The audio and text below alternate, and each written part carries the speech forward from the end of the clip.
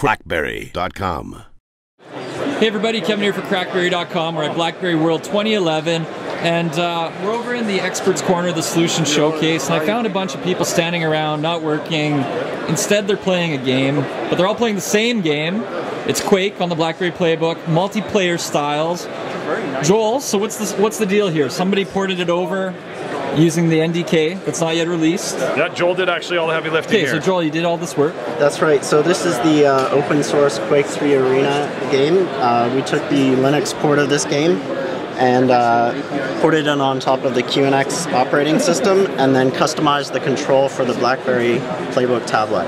So this is a proof of concept, just demonstrating how easy it is to bring games to the PlayBook platform.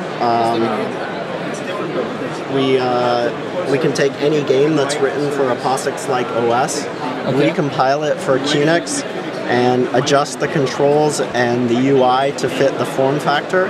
And that's pretty much all you need to bring your existing code base over to the PlayBook.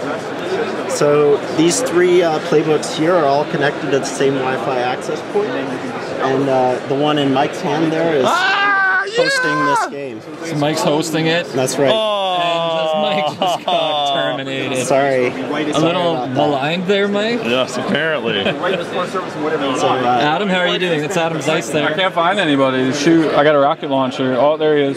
Shoot him! As you can see, performance is amazing. Yeah, 60 frames a second. You can see right at the top. Whoa! Who's that? Woo! Dang it! Okay, guys. No, I'm gonna keep playing. You want to create a mock-up? Time to get back to work, but this is looking really good. BlackBerry PlayBook just keeps getting better and better and better and better and better. Better and better, I agree.